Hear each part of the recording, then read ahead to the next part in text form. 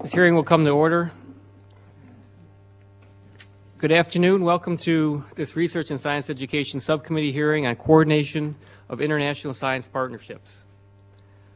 Last year, the subcommittee, then led by Dr. Baird, held two hearings on the topic of international science and technology cooperation, one on the role of federal agencies, including the Office of Science and Technology Policy, and the second on the role of non-governmental organizations, including universities.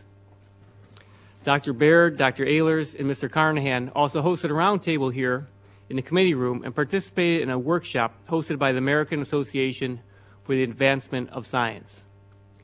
I want to thank Dr. Baird for making international cooperation a priority for the subcommittee. I concur with him that the new administration gives us a tremendous opportunity and a fresh outlook for both science and foreign policy.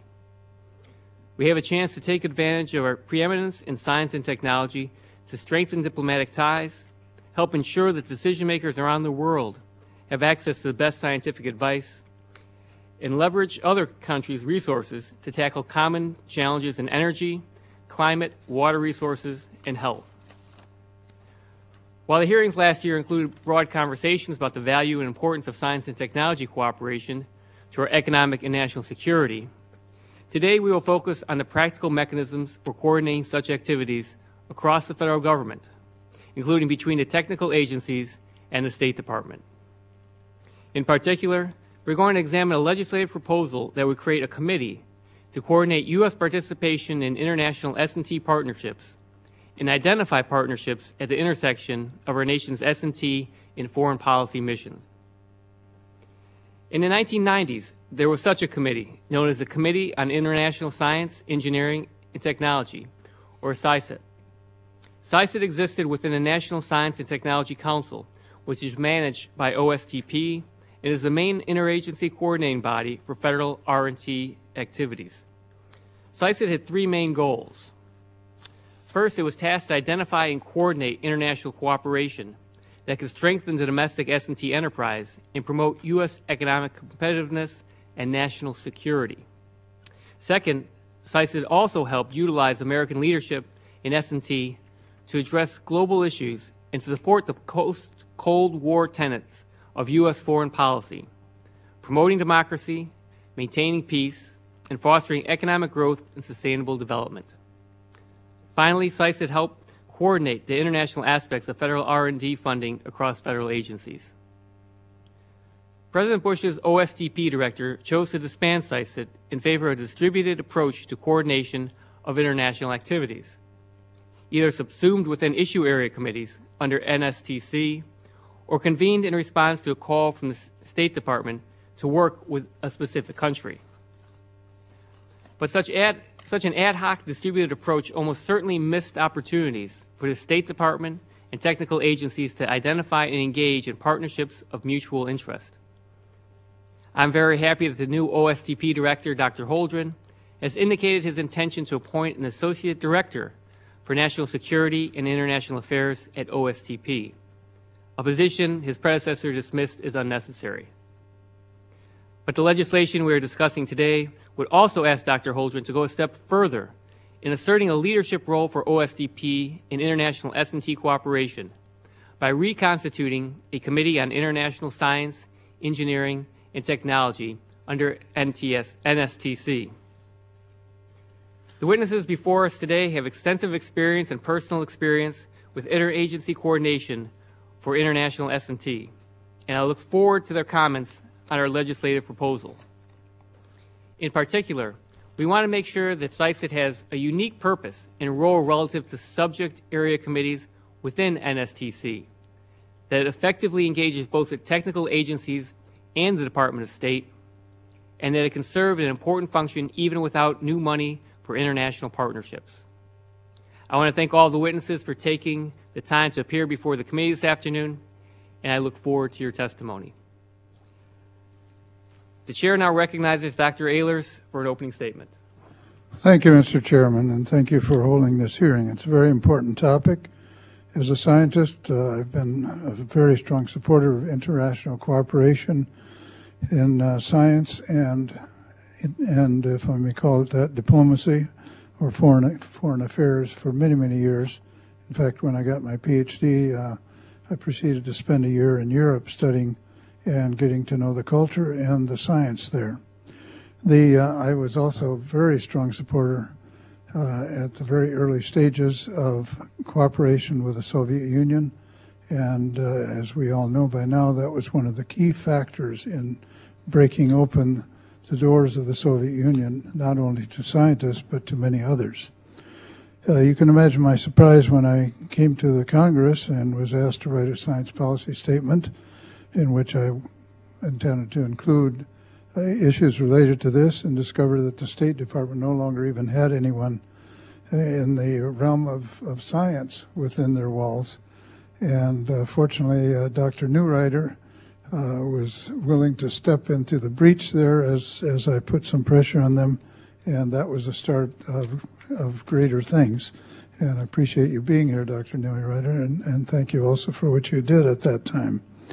Identifying and coordinating activities within the federal government which mutually benefit our scientific enterprise and our foreign policy goals is a valuable mission, and therefore I very strongly support the goals of this legislation. I know all of our witnesses seek to inform this committee regarding the most efficient way to achieve these common goals, and I greatly appreciate their expertise and reflection on this topic. In the last Congress, this subcommittee held a series of 3 hearings on issues related to science and diplomacy, from the esoteric to the mundane, which is how do we get visas for foreign scientists, and how do we work with the State Department to accomplish these goals, especially given the new restrictions after 9/11. We have seen only glimpses of the power behind leveraging these 2 communities because the commitment to do so has not been sustained, focused, or well organized. Individual scientists who have partnered with peers in other nations would unequivocally assure you that such partnerships have been good for U.S. science, despite the fact that their motivation for such a partnership was probably purely based on discovery.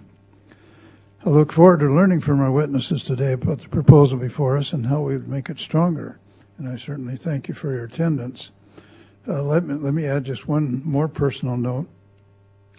My son is a geophysicist and was at the University of Michigan in teaching and doing research. He discovered a German counterpart who was interested in very similar experiments, and they immediately developed ideas for a cooperative relationship. The German government was very cooperative and provided funding for them to work together. My son was unable to get a research grant in the United States for the same purpose. Ironically, he has now accepted a position at a university in Germany. So the reverse brain drain, or maybe a real brain drain, but certainly a loss of contact with my son. So it's clear we have a ways to go in the United States, and I hope we will be able to resolve these problems. Thank you very much. I yield back. Thank you, Dr. Ehlers. As usual, you have a tremendous amount of knowledge and experience to add here at this hearing today. So if there are members who wish to submit additional opening statements, your statements will be added to the record at this point. And at this time, I'd like to introduce our witnesses. Dr. John C. Strauss is the chairman of the National Science Board Task Force on International Science, which produced the 2008 report, International Science and Engineering Partnerships, a priority for U.S. foreign policy and our nation's innovation enterprise. Dr. Norman P. Neureiter is the director of the Center for Science, Technology, and Security Policy, American Association for the Advancement of Science. Mr. Anthony Bud Rock is the vice president for global engagement at Arizona State University. We had a 4th witness, Dr. Gerald Hane, the managing director of Q Paradigm, but unfortunately he is not able to make it here this afternoon. He apparently is stuck in Tokyo because of the unfortunate plane crash there yesterday. So he's not able to join us, but Dr. Hane's testimony will be submitted for the record. Members will have the opportunity to follow up with written questions. As our witnesses should know, you will each have 5 minutes for your spoken testimony. Your written testimony will be included in the record for the hearing. When all of you have completed your spoken testimony, we will begin with questions. Each member will have 5 minutes to question the panel. So with our witnesses, we will start with Dr. Strauss. Well, Chairman Lipinski, Ranking Member Ehlers, and members of the subcommittee, I appreciate the opportunity to speak with you today. My name is John Strauss. I'm president of Bainbridge Graduate Institute in the state of Washington. I'm also a member of the National Science Board and appear before you today in my role as chairman of the board's former task force on international science. Thank you for this opportunity to testify on the important topic of science diplomacy. The Board Task Force on International Science was established in September of 2005, broadly examined international science and engineering partnerships. The resulting report, International Science and Engineering Partnerships, a Priority for U.S. Foreign Policy, Our Nation's Innovation Enterprise, offers a series of recommendations on supporting international science and engineering partnerships as a tool to strengthen efforts in international diplomacy. The task force recommendations were developed after extensive formal and informal discussions with scientists and engineers from around the world. Over the last few years, international coordination among federal entities has been conducted primarily on an ad hoc basis. One of the key recommendations in the board's report is the reestablishment of the National Science and Technology Council, NSTC, Committee on International Science, Engineering, and Technology, CISET. The board believes a reconstituted CISET would serve to coordinate the activities of the various federal science agencies and ensure a coherent, integrated, and strong U.S. international science strategy. An example of creating collaborations across borders and organizational boundaries comes from the Partnerships for International Research and Education, PIRE, program in the NSF's Office of International Science and Engineering. While PIRE coordinates international research efforts across the entire spectrum of the NSF disciplines, similar activities could readily be coordinated and leveraged across the federal government through the NSTC CISET Committee. The global nature of many long-standing science challenges, such as epidemics, natural disasters, and the search for alternative energy sources, makes it critical for scientists and engineers from around the world to collaborate in addressing issues that cross geographic and national boundaries. Successful international science partnerships are critical to overcoming such global challenges. Science diplomacy can advance international relations in U.S. foreign policy efforts around the world. Science and engineering, with its common language, methods, and values, has helped to initiate and to reinforce positive relations between peoples and nations with historic and deep-seated enmities. These partnerships contribute to building more stable relations among communities and nations based on commonly accepted scientific values of objectivity, sharing, integrity, and free inquiry. For science diplomacy to succeed, it is critical that the federal government expand efforts to coordinate science and engineering activities across all federal agencies through a reconstituted CISET. Improving the national capabilities of developing countries stands to benefit all participants and advance U.S. diplomacy. NSF has recently signed a memorandum of understanding with the U.S. Agency for International Development to coordinate broadly scoped research and higher education initiatives in which NSF supports U.S. researchers and USAID supports science and engineering capacity building in developing countries. Efforts between individual agencies such as this MOU would be greatly strengthened through an overall coordinating committee. Since 1950, when President Truman convened the first meeting of the National Science Board, the board has worked to fulfill our mission to the nation, to promote the progress of science, to advance the national health, prosperity, and welfare, and to secure the national defense. The President has clearly demonstrated his commitment to science and engineering and spoken of the importance of science in domestic and international policy.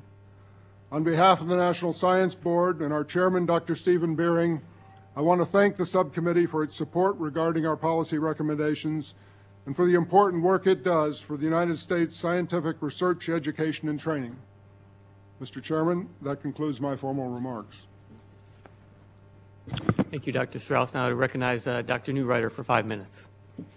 Chairman Lipinski, Dr. Ehlers, members of the subcommittee, thank you very much for inviting me. As an unabashed zealot... Is your microphone on? Let's reset the clock. As an unabashed zealot for the value of international S&T cooperation, both to science and to foreign policy. I commend you for this hearing, and I applaud the interest of the subcommittee in this topic. In some 45 years of working in international science and business, I have seen how international S&T cooperation can be a very effective instrument of non-political, soft power engagement and a key element of a constructive foreign policy. At AAAS, we call this science diplomacy in action. Furthermore, solving present global challenges such as climate change, energy, health, food, clean water, and so on demand both the application of S&T and cooperation among many nations to do the necessary research. This cooperation is a double winner. It solves problems and it builds relationships. However, present mechanisms for U.S. response to these opportunities and challenges are, in my view, inadequate. In the new structure of the National Security Council, OSTP, and the State Department, SciSet can mitigate these shortcomings. I support your proposal to reestablish SciSet through legislation as the government's focal point for international S&T. This bill will send a powerful message to the agencies about congressional interest in this subject. The proposed reporting mechanism will maintain an important record of progress. It is critical that OSTP be fully integrated into the NSC process of foreign policy decision-making with close ties to the science units of the State Department, the OES bureaus in state, and the OES Bureau and the Science Advisor. SciSet must also have top quality staffing from the NSTC and authoritative membership from all of the federal agencies involved.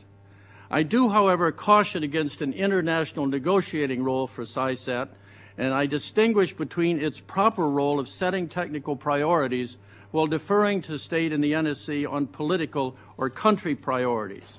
Once priorities are set and agency players identified, planning the projects and negotiating with the foreign partners must be left to the agencies with appropriate State Department guidance. Now, one other word of caution. I urge the subcommittee to make its intentions absolutely clear, namely that the role of SciSet is to foster mutually beneficial cooperation and not to create another security gate of export controls and visa barriers that will worsen an already serious problem, eloquently described in the recent NAS report, Beyond Fortress America. My last point is perhaps the most important. I implore this subcommittee to begin the process of establishing a dedicated governmental fund for the conduct of high-priority international S&T cooperation. I know you're not appropriators, but I urge you to do whatever you can to start that process. Do what a scientist or engineer would do. Run a test. Run an experiment. Help put some money into the foreign affairs budget for the State Department, not for USAID, because we do not want to project an image of foreign assistance. We want to cooperate with respected partners who will very often pay their own way in the projects. We are talking cooperation, not assistance. These funds would be distributed in two ways. For science diplomacy initiatives, the money would go to NSF, which would use it for agreed projects with countries designated by state, along with OSTP and NSF. NSF can then extend grants to universities, appropriate NGOs, or make transfers to technical agencies. Another portion of the money would be used for distribution to federal agencies to complement their relevant domestic programs and make possible the desired links to international cooperation. Often agencies cannot justify such expenditures from their domestic budgets, and I think that's critical. SciSet would have a major role in defining the projects. The money will motivate agency participation. It will give SciSet a special focus, and it will make SciSet a key adjunct to OSTP's vital domestic role of guiding the U.S. S&T enterprise. Moreover, seeing that internationally the OSTP director is in effect the U.S. Minister for Science, a reinvigorated SciSet will provide a well-crafted portfolio for him to carry around the world. And when the President of the United States goes to another country and as a deliverable proposes an agreement for S&T cooperation, the U.S. will finally be able to do more than pass the cup to already stressed agencies in order to cobble up a reasonable response. In conclusion, your SciSet proposal can provide an exciting new way for the U.S. to reach out to the world. Using S&T, we will be solving problems and building relationships, noble goals that would be hailed both at home and abroad. Thank you. Thank you, Dr. Neureiter, with the extra 10 seconds there. You came right in at the 5 minutes. Thank you. It really bothered me. I'm sorry. Recognize Mr. Rock now for 5 minutes. Thank you, Mr. Chairman and distinguished members of the subcommittee. Thank you for the opportunity to be here today to speak on this important topic. Mr. Chairman, global advances in science and technology have positioned us better than ever before to address the challenges and the opportunities that we face as a nation and as a planet. In my remarks today, I'd like to refer very briefly to what I call the core principles or reasons for our international science collaboration, and in talking about the mechanisms within the executive branch to coordinate national R&D priorities, I'd like to discuss the strengths and the weaknesses of the former NSTC Committee on International Science, Engineering, and Technology. Mr. Chairman, I support the intent of the draft legislation to reestablish this international committee, but I would urge that the reconstituted committee take particular responsibility for 4 essential areas. First, to help strengthen the international aspects of the so-called national R&D cross-cut priorities that are defined annually in the President's budget submission. Second, to reinforce and strengthen the mandates of the federal agencies themselves to undertake international R&D. Third, to ensure senior-level engagement in international science and technology collaboration that most advances our foreign policy objectives. And fourth, I think that the committee should advise in the establishment and the administration of a new global science fund to enable the federal agencies and the broader scientific community, notably universities, to participate more productively in this enterprise.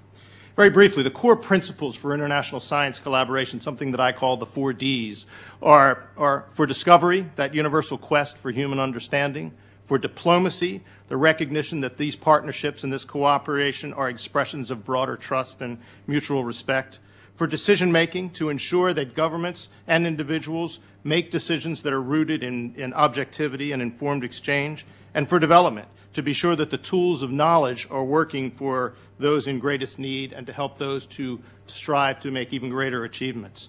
Within the government, the 1976 Act that authorized OSTP to lead the interagency process also called upon OSTP to engage the private sector, engage the state and local governments, engage the higher education communities, and engage other nations toward this end. And similarly, to advise the President on the domestic and international implications of science and technology. When SciSet was established, it focused on coordination, and it focused particularly on the cross-cut areas across the issues that cross agency boundaries. Mr. Chairman, each year the NSTC works with federal agencies and departments to identify a set of R&D areas that require coordinated investment across agencies and special attention in the President's budget, the so-called cross-cut issues. A reconstituted and a revitalized SciSet should first and foremost be assigned the lead responsibility to define the international dimensions of these national crosscuts and the related areas of special emphasis. In the past, SciSet has struggled with this mission. They've often been overlooked in that coordinating role. Instead, the NSTC committees that address these critical areas generally prefer to work within their own member agencies of the committee and overlook the role that SciSet can play in this function. I think this has exposed several weaknesses. I think that the international aspects have not received sufficient attention, and I think that when they are identified, they are not translated over to the agencies that can follow through on them, the Department of State, AID, and others. Mr. Chairman, I think that SciSet should also provide thorough review and analysis that can support the explicit and expanded mandates and resources for federal agencies themselves to engage in international research for U.S. interests. Again, SciSet has struggled to add value to the international issues in the R&D budget process for the federal agencies themselves. These 2 measures, taking the lead in defining the international dimensions of our national research priorities and supporting the resource commitments of the federal agencies alone, will inspire the agencies themselves to seek broader research horizons and engage more actively internationally. Without this, SciSet or the U.S. government more broadly will not be able to engage, other than in a limited sense, in activities with with foreign counterparts. I think that SciSit should continue in every way possible to help facilitate the ability for U.S. scientists to interact with their foreign counterparts, deal with the barriers to collaboration, deal with issues such as intellectual property protection, data management, capacity building. I think that SciSit should place a special emphasis on ensuring that science and technology are key components in our nation's strategies for development and reduction of conflict in regions around the world. Mr. Chairman, Title V of the Foreign Relations Act calls on the Department of State to serve as the lead federal agency in developing the S&T agreements. I think that a close working relationship between a reconstituted SciSit and the Department of State is absolutely critical, and that potentially co-chairmanship should be considered for the committee itself. Individually, these agreements may not rise to the level of national significance, but collectively they are an important foreign policy portfolio collectively.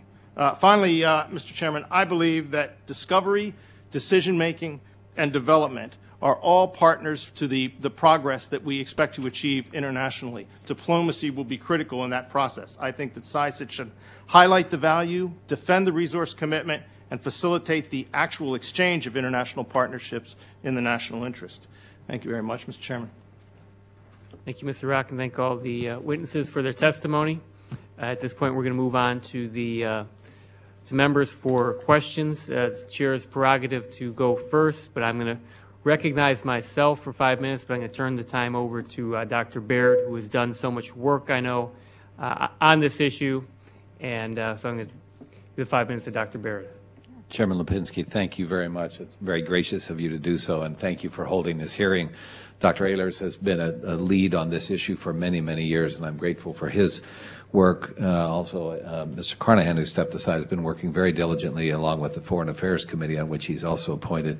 I see, in addition to our distinguished panel here, a number of folks who've been instrumental, Von Tarikian with AAAS and colleagues from the State Department. We're glad to see you here as well. As you know, I was so committed to this, and I remain so committed to this, though I'm on a different committee now. I stayed on this one particularly to work with the chairman on this issue, and your testimony is encouraging. We're at least on the right track with SciSit. The need for a global fund is well taken. Difficult in these budget times, but I think what we have to do is demonstrate the return that would lead to in terms of diplomatic benefits, S&T developments, the 4Ds basically, communicate that. One of my fundamental questions has always been, if you have an administration that is committed to this, as I certainly think this administration is committed to science. They've demonstrated that with public statements, with budgetary efforts, both in the Stimulus Act and in appointments that I think are very top flight appointments. Where do you see the role of in addition to SciSit, maybe the Global Fund? What else can we do to get state, OSTP working together? Will SciSit, do you think it'll do the job, or are there other mechanisms to do that? Because that fundamental nexus where both look to each other seems to me to be essential, that they work together hand in glove. And then how's our role in the legislative branch in bringing that about? I'll just throw that out there, and I'm so privileged to have learned from you in the past. Educate us again and some more on this. I'll take a shot at part of that at least. Obviously, the representation on SciSit is going to be very important, and the board recommended that each of the federal agencies appoint a senior official to be responsible for the international outreach aspects of their mission. Presumably that official being also a member of SciSit and being involved in the coordination. Clearly, too, the representation from state and the involvement of state in this is absolutely vital to it. And I think that area needs a good deal of consideration, and I know that my companion here, Norm, has some very strong thoughts on that as well. Thank you. Just a comment on it. When I first got to the State Department, it was late September 2000, and I heard about this committee and thought, gee, what a terrific thing, because I had been way back in the Nixon administration. I had been in OST for 4 years, and so I realized that the vantage point that you have working out of the White House, but being in the State Department and the link to the foreign policy community, I think, wouldn't it be great He said, my deputy, Randy Reynolds, is back here. I said, Andy, wouldn't it be great if we could chair that thing? Well, it turns out it was at the end, and then it wasn't renewed, and so it never happened. But I thought then, what a perfect instrument, and that's why I'm so thrilled that you folks are thinking of regenerating it.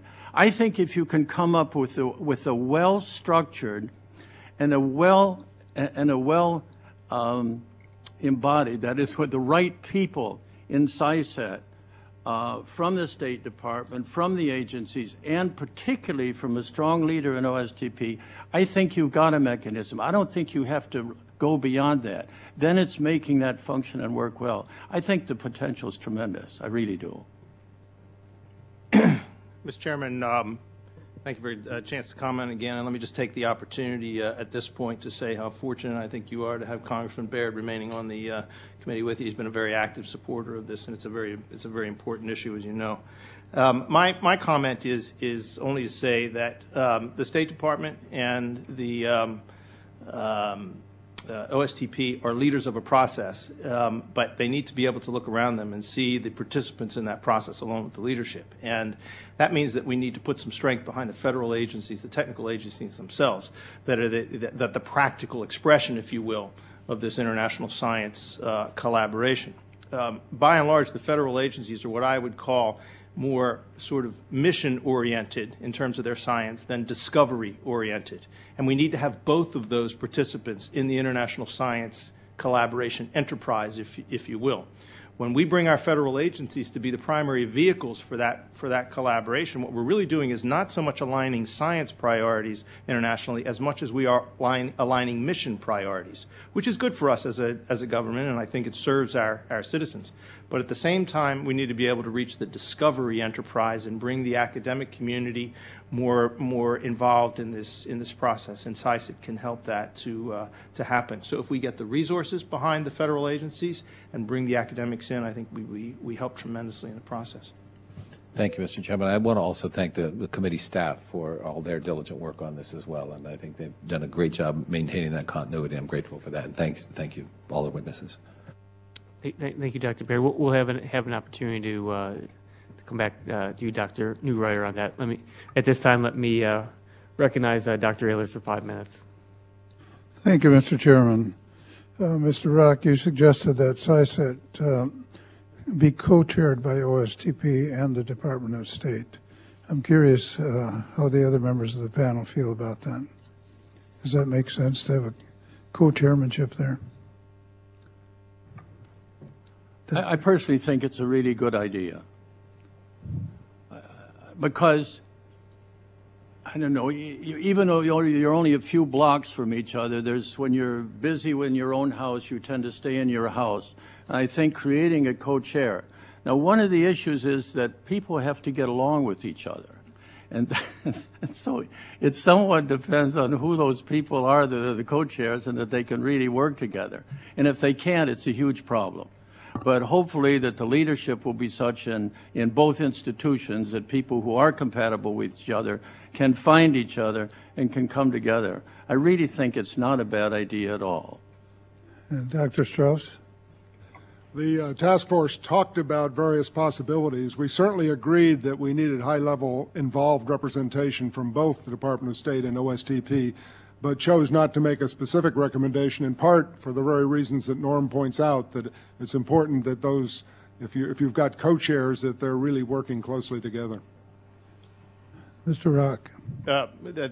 Thank you, Dr. Ehlers, and thank you for raising that particular point.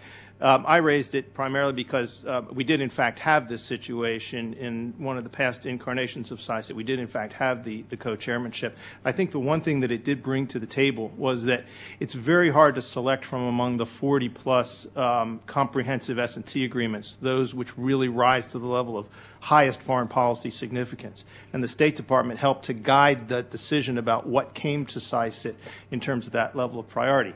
OSTP, in return, focused on the national R&D priorities of greatest significance internationally. So it tended to be, I think, a pretty strong blend when we had it. Now, as you know, the bill does not do that now, but that's more for our personal reasons here and getting the bill through rather than any item of substance. If we didn't have co-chairmanships, can you imagine a good interrelationship between the two and some other formal arrangement or semi-formal arrangement? Any suggestions on that? Go ahead. Well, again, I think one of the aspects that the committee was probably most successful in the past was to divide itself into subgroups around technically significant issues. I will, tell you quite candidly, Congressman, that when we did the pandemic influenza working group, we did it only partly because that was an internationally significant issue. We also did it because it helped to elevate the visibility of CDC, give more recognition to its mandate, give greater potential for its resources, and to bring it into a closer working relationship with DOD. That was a very valuable exercise just for that subgroup alone.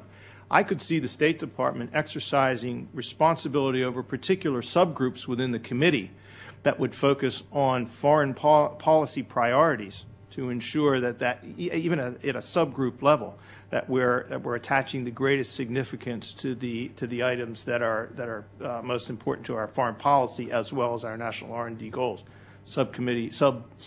Working group or subcommittee chairmanship is valuable as well. Okay, that's very useful. One last question on this score. Are you aware of arrangements that other nations have made that we might use as a model for our relationship between state and science? This for anyone. No. I'm not aware of any particular arrangement abroad. Another possibility would make the State Department a deputy chair of the committee. Now, again, maybe for reasons of your own, you don't want to do something like that, but that would at least establish state as a very important partner in the leadership process. But again, I think it could happen without that, provided the people can get along and work well together. And also, if the real mission of this institution is broadly accepted, supported by the President, and strongly supported by the Director of OSTP. I think that can make for a very powerful organization. Actually, I think those are the two most important factors. If you have the President's support and the OSTP support, you're home free. You can do a lot. If you don't have it, it's very, very difficult. I see my time just expired, so I'll yield back. Thank you, Dr. Ehlers. I think we'll have time if you have more questions. Well, the chair will now recognize himself. I'll play a little loose with the rules in terms of, I guess we'll call this the second round of questions. I guess would officially be the way to say it. Or I'll call on Dr. Baird, who I believe is going to yield then his 5 minutes to me, so thank you. Okay, now we're officially still on the first round of questions. Dr. Hane was not here today, but in his written testimony, he discussed the need for CISA to draw upon the research community broadly to identify and assess international opportunities. So I want to ask all of you, how might CISA tap into universities, industry, and nonprofits with relevant expertise? And this is something that I'm particularly interested in. It seems in so many areas we do not do enough of that. I have a bias, having been a professor before I was elected to Congress. I know the university research and how important that is in the research community there, but also bringing in industry and nonprofits. We could do so much more in working together. So I want to throw that question out there. Who'd like to start? Mr. Rock? I'd be delighted to start, being now a representative of the academic community after 30 years in government. So obviously, I strongly support your motivation in this regard to reach out more broadly. When we look at collaboration internationally, and the scientific community in other countries looks at us, they anticipate that they are building a relationship with the broad U.S. scientific enterprise. When their only partners are the federal agencies, they aren't, as I said earlier, they aren't getting the full breadth of that opportunity. So I'm a strong supporter of getting, for the benefit of U.S. science as well as the international collaboration aspects, I'm a strong supporter of getting that reach as broad as possible. I might fine-tune that by saying that if the representative for science cooperation only appears to be the State Department, it adds, from the foreign perspective, a certain political dimension that does not always favor scientific relationships. And it's one of the reasons why I personally, as a person now sitting in academia, would like to see the National Science Foundation playing a more active role in helping to build those relationships, because it will send the message internationally that it is a science-to-science relationship that we are employing in this regard. Mr. Chairman. Thank you, Mr. Rocket.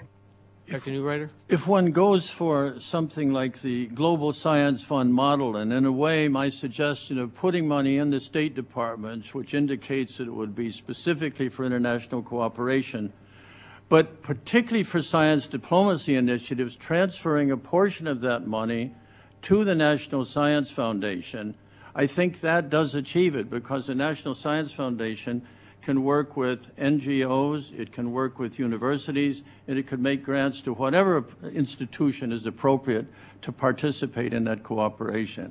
I think Gerald's suggestion is a very good one. If one does something slightly different with the Global Science Fund, they could, of course, call on any aspect of American S&T strength to participate in the programs. Thank you. Dr. Strauss, do you have anything to add? Very briefly, after spending virtually 50 years in higher education, I'm embarrassed that the task force didn't give more thought to the representation of that enormous wealth of scientific and engineering talent in the work of something like SciSet. I believe our oversight was prompted largely by our view that the National Science Foundation serves so well in that regard, and we presume it would be active, very active in the SciSet initiative. Thank you. And I want to throw something else out there, an opportunity to address an issue that does come up. How would SciSet complement and enhance rather than duplicate the international work of subject area committees, such as the Nanotechnology Subcommittee and others? So what is the added, what's the addition rather than rather than just duplicating the work of other committees? Who wants to start out here? The Neureiter? It just strikes me, I'm so preoccupied with the importance, the diplomatic value, the scientific value of international cooperation, that I think to count on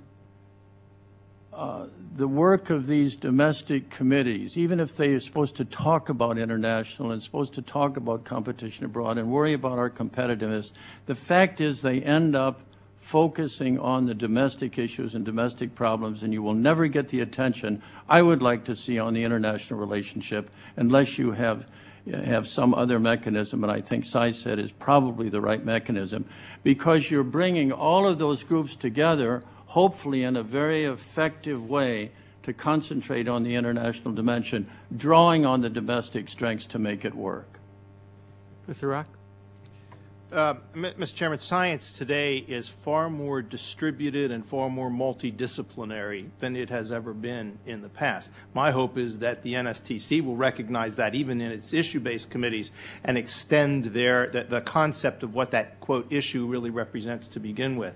But the biggest challenge that we had historically in this regard was that the agencies with international mandates, and I mean specifically the State Department and USAID, tended to be the least participatory in the issue-based committees themselves. So they really did not exercise, even when the opportunity was identified to work internationally in the issue-based committee, it was never conveyed over to the departments and the agencies that could carry that process forward.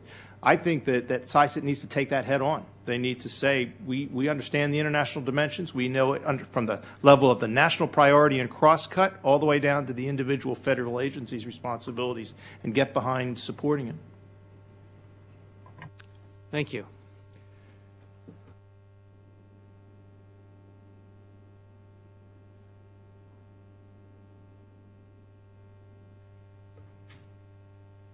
Taco, do you have any questions at this time? Thank you. We're going to move on to the second round of questions. Then I will recognize myself for 5 minutes and yield those 5 minutes to Dr. Baird. I'm enjoying this, Mr. Chairman. Thank you. ask a somewhat difficult question potentially. One of the challenges seems to be that if you look, the broad question is going to be this. In addition to the SciSet proposal and possibly a Global Science Fund, what are other changes we need to make? And let me put a couple of potential issues out there. If you look at USAID and you talk to folks in the field, there tends to be this sort of, they've got the thing they do and that's what they do. And whether that's providing, often development assistance, sometimes emergency type relief, but it's, you know, feed people, get health care, clean the water, that kind of thing. This is a bit of a different kind of approach than the primary infrastructure and custom maybe of USAID. At the same time, NSF, for their part, have certain restrictions on what money can go overseas. They can't fund, it's my understanding, international researchers. What are your thoughts about how we can sort of impact maybe the culture of USAID to where they would see that that an investment in science diplomacy type activities is actually at least as meritorious as the other thing? And conversely, what are your thoughts about, should we make some changes to NSF's strictures against foreign funding, or would the Global Science Fund, as you've envisioned it, take care of that? Those two questions. Let me comment very briefly. The task force considered these issues quite carefully, particularly recognizing the very positive history of USAID in supporting science around the world. And it's, we were mindful of the work that the National Research Council had done several years ago in recommending some structural changes to try and reinforce the science expertise within USAID to try to address this. And in thinking about this, we recommended increased attention in USAID and in the State Department to these issues. And then we're delighted just a year ago now with the NSF and the USAID entered into a memorandum of understanding, which I mentioned in my remarks, that has dual funding, with the NSF funding the domestic side and the USAID funding the foreign partners side of partnerships on issues of common global concern. We're really quite comfortable with that, and so far this memorandum of understanding has been applied in several different areas that seem to be producing good results, and we're anxious to see it further advanced. I started working at NSF in 1963 in their international operation. And I had a great dream for NSF at that time, that we might turn it into a major institution for international cooperation in science. And in a way, they've been a model for similar organizations throughout the world. So it's played a very important role. This recent agreement between AID and NSF, which was put together with the help of Nina Fedorov at the State Department, I think really does a very good job in that regard, if AID will buy into it, and if, as AID emerges from the new administration, how it can really grab hold. The important thing about the recommendation that I made, that the money from the State Department go to NSF, but it would be different money from the standard NSF money, and would be treated differently, and hopefully legally can be handled differently, and would not be restricted. On the other hand, our real model for this science cooperation is pretty much that the partners, each partner funds his side of the bargain. I mean, it was just funny with India, because I still chair the government's relationship with India, but we only have rupees that we can use in that program. And when the Indians say to me, you know, even the Slovenians for our cooperation are paying $1 million on their side for their share of cooperation with us, and we're willing to put in tons of money on our side, why can't you find a few dollars on yours? Well, anyway, we struggle with that and have a solution, but not a very good one. So I think that kind of takes care of it. If you appropriate money to a place where it can be specifically for international activities, and then if they can transfer it to NSF, and NSF can use it effectively and not violate any strictures, I think that takes care of it. And this AID relationship is really quite exciting if that can be made to work and aid buys in. Part of the reason I asked the question is when one travels internationally, it's pretty common to meet scientists who were trained domestically here, got their PhD from major American universities, then went back And oftentimes, whereas here they may have had state-of-the-art access, and they go back home and this whole career that they've worked their whole life just dead ends. They have no funding, they have no tools, and sometimes a fairly small amount of money from us could help keep them going. And they may be, in their home country, they may be the person. You know, here we may have umpteen hundred water purification scientists or something. They may be it in their country, and to not give them support and collaboration and professional esprit de corps really could hurt us. And sometimes a small amount would not, I don't think, detract measurably from available U.S. funding, but might increase immeasurably the benefit internationally. Mr. Rock? Thank you, Congressman. 3 quick points. First of all, I want to support what has already been said. I think the value of the AID NSF MOU is tremendous because it does set some targets and direction. The second point is that with regard to the establishment of a global science fund, I think that if it were, for example, exercised through NSF, that may perhaps be one of the most important elements of a need for legislation at all, to define those specific terms. But quite frankly, if those resources help to energize federal agencies and leverage their resources more actively, then the federal agencies can reach out internationally. If it helps leverage the U.S. academic community to engage more, they can reach out internationally. So it's a bridge, so to speak. My final point in that regard is you asked the question, how will AID's orientation be to something like this? I go back to my 4 Ds and say, if you can help AID understand that science plays a role in the decision-making process to help policymakers make objective decisions for governance in their countries, that science plays a role in that, that's an extremely valuable tool that AID should be supporting. Thank you. Mr. Chairman, thanks. Your indulgence. I'll yield back 7 minutes when it's my turn. Thank you. Thank you, Dr. Baird. Now, Chair will now recognize Dr. Ehlers for 5 minutes. In that case, I'll take the 7 minutes. He just yielded. This is our final round, so go ahead. No, I don't have much in the way of questions. But Dr. Neureiter, you made some fairly strong and spirited statements in your testimony, and in particular one that's when something like you wanted to prevent CISET from becoming another security gate focused on export control regimes or visa-like barriers to interaction with other countries. First question, was this an issue during the Clinton administration when CISET was around? And are you speaking from experience that this happened, or is it a fear that it might happen? Or both?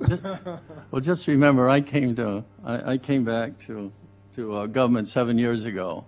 No, it did not happen in the Clinton administration, but the security and protection and keeping us safe from everything and everybody around the world has been such a dominant theme for the last 8 years. I just wanted to make the point that this must not happen with this organization. That cannot be a preoccupation.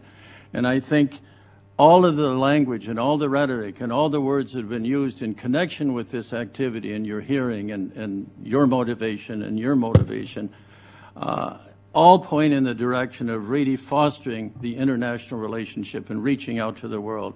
And I just wanted to make that point clear. No, I do not.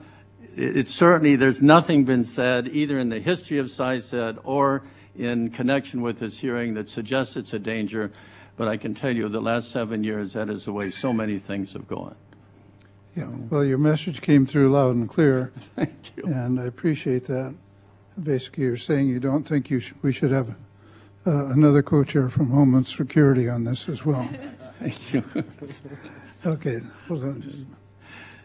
Just one more point on that. Just on the report which the National Academies did on that subject, this Beyond Fortress America, is very, I understand you've been briefed on that, but that's a very important report. It was chaired by Brent Scowcroft.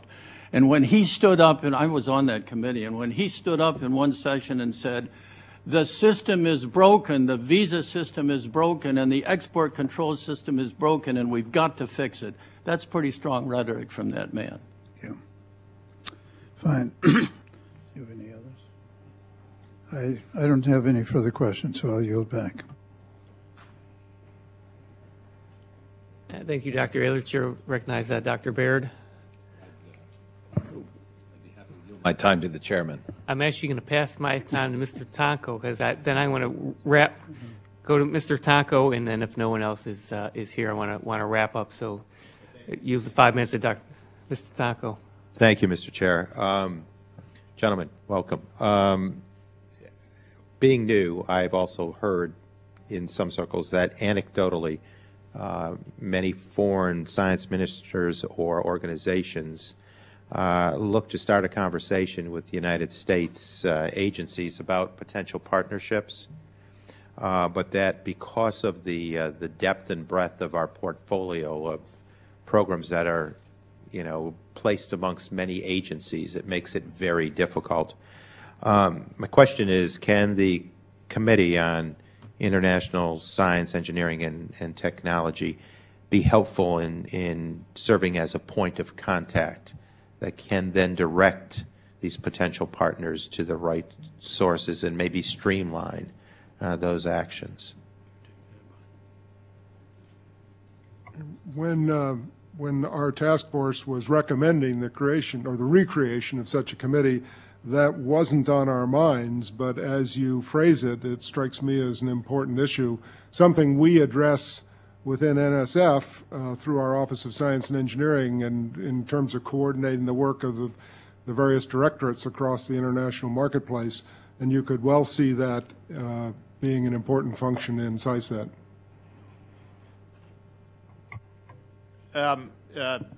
Thank you, Congressman. I guess I would exercise only one word of caution in this process, and that is that I do believe that that Title V of the Foreign Authorization Act in 1979, which sets the terms for the State Department's role in implementing science and technology agreements, puts them as the lead federal agency. My biggest concern historically with SciSet was that we didn't bury it in minutia. There are many ministries of science and many higher councils of science and technology and many organizations that seek relationships with the United States. And I think our federal agencies have done a pretty good job in trying to balance those priorities against their own mission priorities. I worry that we tax the federal agency sometimes too much, and that if we put the pressure down on them from a senior level executive branch committee, that we make it very difficult for them to be objective in the relationships that they try to build. Selectively, I think SciSet, selectively, the OSTP director should lead, not just advise, but should lead those relationships. And it's up to the State Department and with support of the federal agencies to work with SciSet to identify in which relationships that leadership should be exerted. Mm-hmm. I think typically you'll see that an initial contact, say from a foreign science minister, often will come to an ambassador or come to the State Department. So that will tend to be the initial gate through which someone enters the U.S. And then I think it's up to a kind of a reinvigorated, internationally oriented science community in the government to direct that inquiry in whatever way is appropriate. So I think to assign that specifically to SciSet is probably something I would not do. I would count on the structures which emerge from this whole SciSet complex to handle those inquiries, which will tend to come through the State Department gate. Mm-hmm. Now, in terms of, and I think Dr. Neureiter and Mr. Rock, you both have worked at the State Department, am I correct? Mm-hmm. How do you think just how would the Office of Science and Technology Policy work the State Department into accepting the coordination and planning role that SciSet could offer? How could they build the buy-in to that kind of partnership? Go ahead. Well, I would reiterate one point that I made earlier, which is that that SciSet, OSTP, and the Department of State both would serve as leaders of a process where the actual execution, the practical expression of it, is coming from the federal agencies and from the broader U.S. science community. So we have to have a process that brings all of those players into the room together. I think that the State Department, I would like to believe, from my 29 years associated with the institution, I do think that they appreciate the value of science and technology in our foreign policy objectives. I think they need the tools to make sure that they can execute, and those tools come first and foremost from the federal agencies, and secondarily from some mechanism, which we are now discussing, to reach out more broadly into the U.S. science community. They are helped tremendously when OSTP endorses that objective. And it's okay with me if OSTP is endorsing it to advance our national R&D priorities at the same time. I don't think that's an inconsistency, to advance the national R&D objectives and the foreign policy objectives at the same time. Generally speaking, there's no problem getting State Department buy-in to OSTP. We were always grateful when they paid attention to us. Right? Okay. Is there a way to more cleverly or effectively construct that outcome in the language of this legislation? Congressman, there's a painful way of doing it, speaking as someone from the State Department side, and that is historically we had a process whereby OSTP prepared a document which they delivered to Congress annually, the so-called Title V report, which was under the leadership of OSTP and was prepared by the State Department. It is a very labor-intensive document. I'm mindful of the fact that I have State Department colleagues behind me, and if I were to say at this moment that we should reinstitute that approach, I don't know if I could make it out of the room. But there is an abbreviated. There's always the back door. That's right. There is an abbreviated version of that annual reporting exercise that might provide some value in ensuring that the State Department and OSTP are in sync, and CISIT would play a valuable role in that. Thank you. Thank you for those good questions, Mr. Tonko. And Gerald, I'd like to recognize now Mr. Carnahan for 5 minutes. Thank you, Mr. Chairman, and thank you to the panel. I apologize for being out for a minute. I had a Foreign Affairs Committee going on, and so it's a great overlap here between what we're doing with the Foreign Affairs Committee and the work of this committee. I guess I've got a comment and a suggestion and a question. My comment. It was great that one of you mentioned President Truman in the 1950s convening this. So being from the state of Missouri, I appreciate that. But the leadership really does come from the top down, and I'm also pleased that we have a new president who has been very vocal in promoting science, good science, and making science cool again. Let's face it. So it's a great difference in the community. I guess in my suggestion, it's one of my personal missions here to eliminate from our vocabulary the use of the term soft power. I think it's counterintuitive, and I would much prefer and suggest we use the term smart power in terms of describing these other tools of diplomacy. Enough of my lecturing, but on to my question. When Secretary Chu testified before the full committee on R&D efforts in the Department of Energy, he stated that one of the most promising sectors for international science cooperation was in building R&D. And I just wanted to ask the witnesses to comment on this potential in particular, or any other areas that you think would be top priorities for this type of science diplomacy engagement. Dr. Strauss, we'll start with you. I was sort of hiding there for a moment. I certainly wouldn't dismiss the importance of building engineering, both as a major source of energy usage that is clearly a national and international issue. But I look at all the other global science and engineering related problems, and I wouldn't put the building issue at the front of those. I mean, I'm thinking now of natural disasters, epidemics, sustainable energy writ large, non-proliferation, and some of these other major global issues. So I don't mean to take exception with my colleague on that, because I understand the importance of the building thing, but that wouldn't be at the top of my list. Okay. Dr. Neureiter?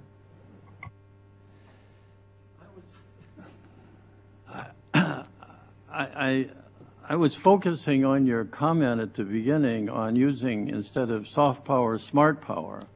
And I wanted to add that we've actually changed power. We've just come back from a science diplomacy trip to Syria, remarkable. Spent 90 minutes with the president of the country and talked about how maybe science, a relationship in science can begin to change. Talked about working in water, energy, and agriculture and trying to find some things. We're trying to make that happen now. But we didn't like using power too much and when we're trying to relate to another country. So we came up with the word smart engagement, which I thought was another interesting way of going.